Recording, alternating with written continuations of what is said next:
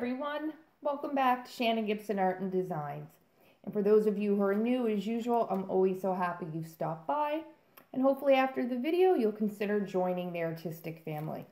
So what I've got here today, guys, is I've already flooded the canvas. It's a 4x6 back stapled canvas with acrylic flow white as the base, and I'm just doing something very simple. Sometimes simple is best. With lots of times, like, less is more. So what I have here is this absolutely, let me see if you guys can capture it. It's absolutely gorgeous, and it's DecoArt Americana multi-service metallic silver. And the last time I used, and the first time I've tried DecoArt Americana metallic. Do you see it? Just thought maybe that would help you guys see. Hopefully in the close-up you'll be able to see it because it's beyond stunning. We all know my go-to is the pre-mixed, but the shimmer and shine in this is just uncanny. Like, it's absolutely unbelievable. So I am using that along with the white and along with my black. As usual, guys, a lot of times I will tell you the paints I'm using. But if I don't do it, I always have a description of my paint and pouring mediums and ratio. And let me just touch on that really quickly about the ratio. I always put 1:1 water for consistency. But what you guys have probably learned from many different artists, I can tell you that, but it's still never exact. So honestly, and I will get into this when I do how I mix my paints in a tutorial and stuff at some point soon in the future.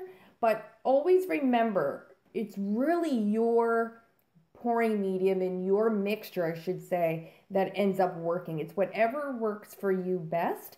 And when I say water, that could be 10 drops. That could be, 10% extra or 20%. It varies for each paint, each brand, each time. So even though it looks like my pouring mediums are identical as a 1:1 ratio, Liquitex gloss pouring medium, water for consistency, it is different in each paint that I use using that ratio, if that makes sense. I can have more water in one than the other, but I do put the same amount of pouring medium in it. It's the water that I adjust when I'm using Liquitex pouring medium. It is different when I use Zinsser, which is an extender, which obviously is a medium to the sense that it helps your paint flow essentially, but it's an extender more than anything. So I just wanted to mention that to you guys because I have had questions about that, and I have seen lots of questions posed on my acrylic pouring group. So I thought that I would answer that. So let's go ahead and get started. This is just going to be very simple. I'm hoping it comes up really classic. I think I might wreck it. I'm not sure. You guys know me. Sometimes I'm on the fly. And being an artist, creativity pops into my head at times. And I think I'm doing one thing and then I'm doing another. I'm going to go in with the white first. And I'm just going to add in a little bit of black. I don't want too much charcoal. Then I'm going to go in very lightly, and I mean lightly, with the silver. Because when I use that champagne by DecoArt, same type of paint, wowzers.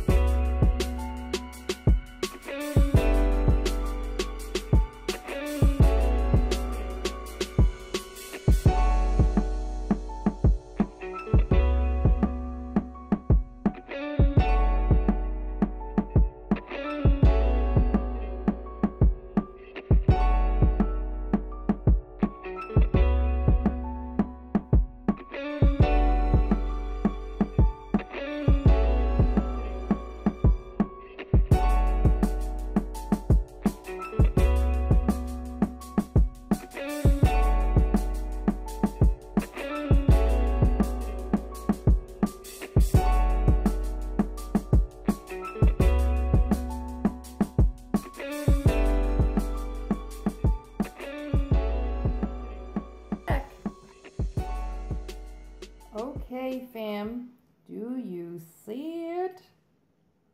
It's so gorgeous. It's literally glitter. It's glitter paint. Great lines. Gorgeous movement in this. I love where the cells popped up. I know this sounds odd, but even though there's no colors besides the black in the universe, it does give me somewhat of a galaxy feel. For some weird reason, it does.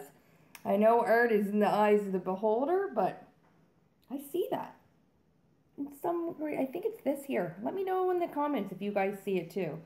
But I just love that gorgeous patch of sparkle. Of course, you guys know I love my sides. I love all of those ring lines there. Yeah, I really love it. It turned out well. A very nice monochrome ring pour.